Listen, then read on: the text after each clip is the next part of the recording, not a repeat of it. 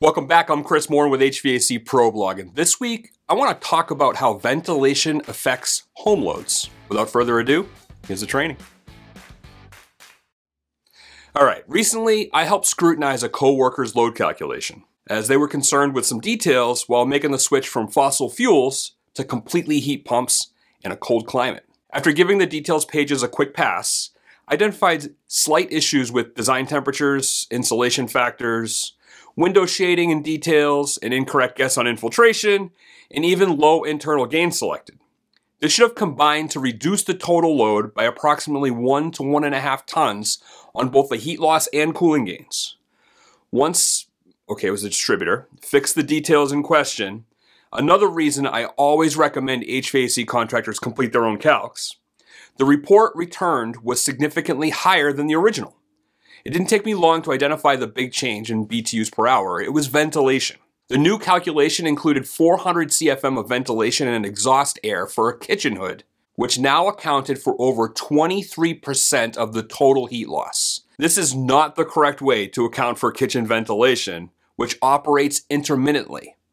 The original calculation did not even have any ventilation, accounting for 0 in both heat and cool calculations. So if you take a look at the chart, with 400 CFM of exhaust ventilation, it was 27,989 BTUs, or 23.5% of the total heat loss.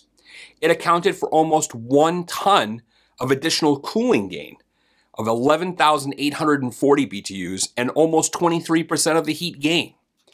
If you account for mechanical ventilation air in a home, most use the standard of 15 CFM per person. Keep in mind, this only provides a quick number and local code should be followed. Since this was a 5-bedroom home, we account for 6 people, times 15 CFM per person, that's 80 CFM. As you'll see in the table I'm about to show you, instead of just bringing in the air with outside air dampers, which was just 1/4 of the incorrect ventilation calc method, right, 400 CFM, incorporating an HRV or ERV can save significant BTUs per hour that could otherwise impact your equipment and duct sizing.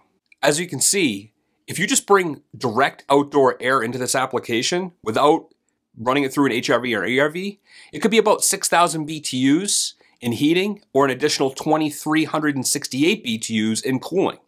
That could be reduced to just 1,230 BTUs in heat loss and 1,600 or so in heat gain.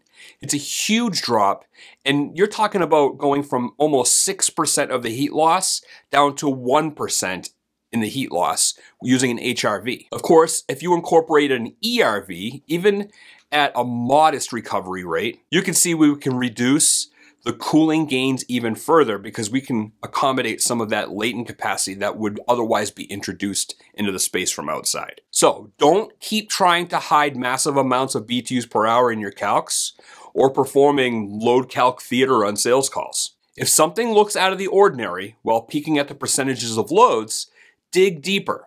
As an example, what if there were significant duct loads and you were installing ductless equipment?